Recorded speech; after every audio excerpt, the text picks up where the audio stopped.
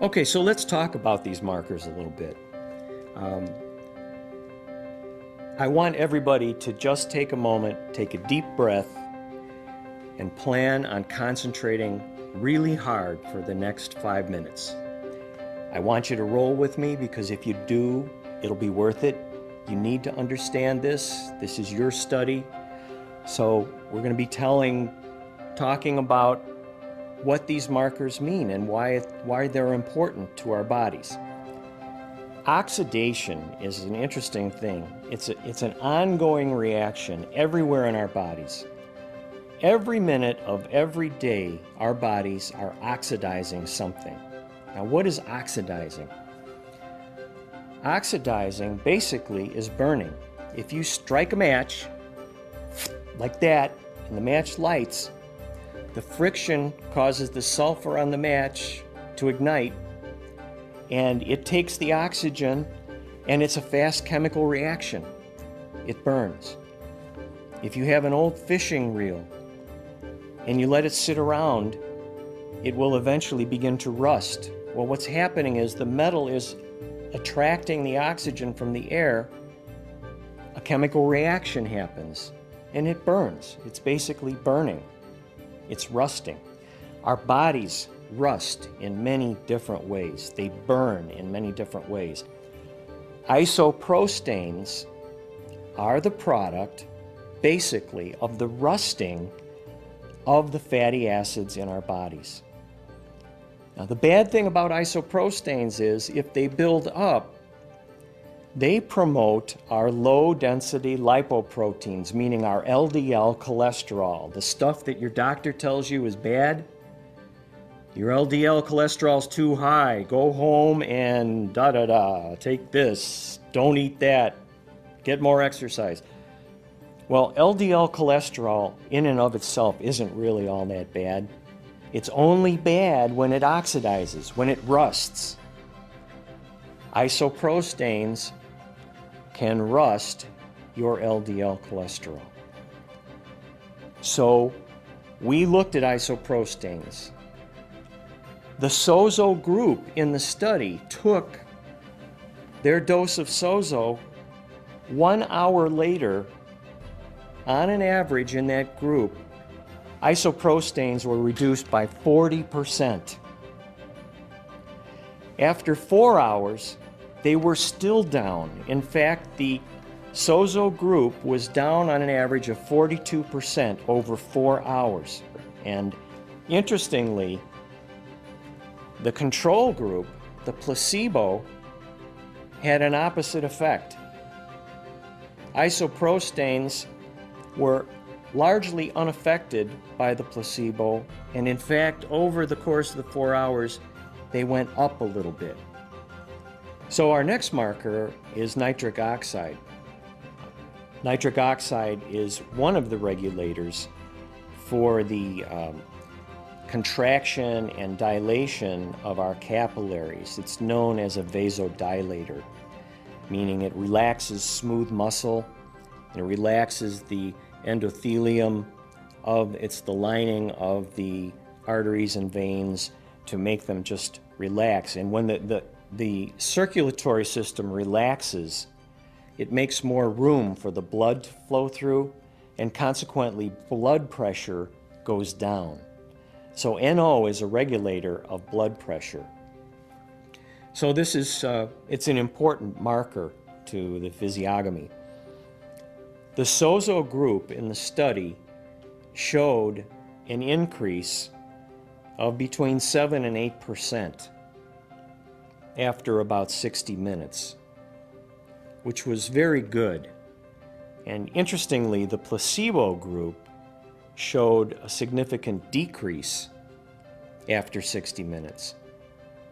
And I remembered looking at the data, and this one in particular was very interesting because the SoZo group of people, for whatever reason, this was a random study. We didn't pre-screen the folks coming in to see if they had high or low nitric oxide levels. We just took a group of people and tested them, established a baseline.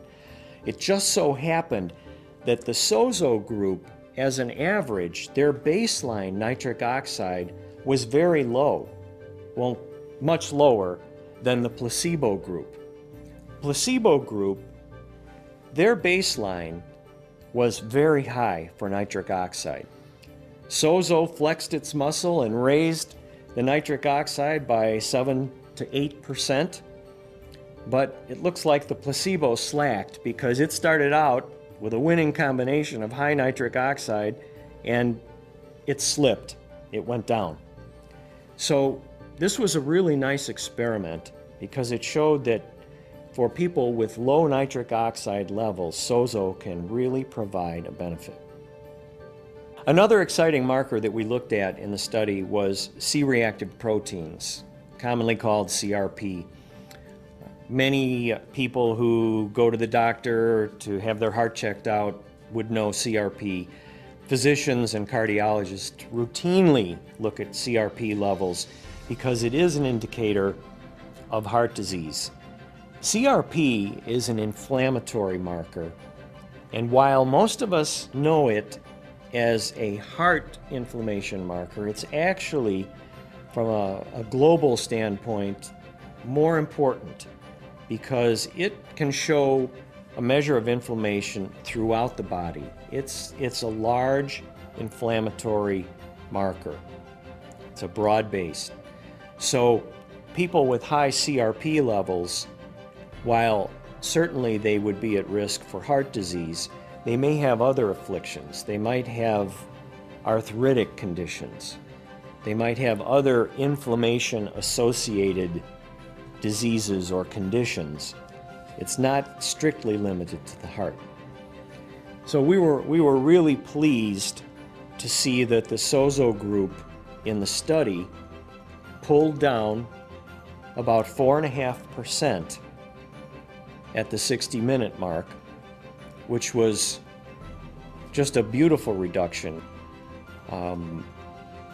There may be drugs out there that are not as effective.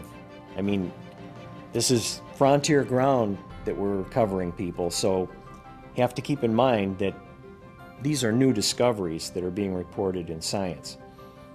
The placebo group, on the other hand, it looks like it stimulated the CRP, which means ostensibly could have turned up the inflammatory marker by about 2.5%. So you've got a spread of about 7% there between the placebo and the SoZo group. The next marker that we looked at was this advanced oxidized protein products, commonly called AOPP to biologists, even though the rest of us have never heard of it before. These advanced oxidized protein products are the result of lipid peroxidation in the blood. Now, our lipids, basically, if you translate lipids into normal English, are fats. Specifically, lipids can be cholesterol molecules or fat molecules. But these advanced oxidized proteins are generated when the fats in our system rust. Okay? Fats meaning the lipids, most specifically. You could compare it to LDL cholesterol being oxidized. LDL is a lipid. The problem is when the advanced oxidized protein products levels get too high, they interfere with the healthy metabolism of your HDL cholesterol. Those of you who have had discussions with your doctor would know that HDL cholesterol, meaning high density lipoprotein, is the beneficial or healthy cholesterol. And what happens is if these AOPPs get too high, they interfere with the healthy production of HDL cholesterol, and foam cells can be made. And this foam is a precursor to plaque, and it accumulates in little bends in the arteries, and pretty soon you've got a dike building up there, and the foam eventually can harden. Now we saw that the SoZo group was able to turn down these AOPPs by 39% after the first hour, compared to the placebo boosting the AOPPs by 11%. So definitely something good is going on there, and for everyone who has a heart, you have to think about SoZo, because it really worked in these two markers. We were really excited to see that the SoZo group showed a 41% increase after 1 hour in HORAC. Now, HORAC is a measure of the ability to turn down the number of hydroxyl-free radicals in the blood. So a higher HORAC score means a greater ability to get rid of these undesirable entities. Hydroxyl-free radicals are like little toxic avengers that are floating around in our blood just waiting to cause trouble. They're looking for other chemicals that they can connect to that will create toxic substances. And these substances promote inflammation, more oxidation, more of this biorusting. So it's very desirable to broom them out. And so when we saw this 41% increase in HORAC, we thought this is like the coup de grace, it's the fitting end to a great study. So as part of an ongoing agenda to build what was the initial dream of SoZo to begin with, which was to have a product with arms of science wrapped around it, this is that first step, it's the first layer.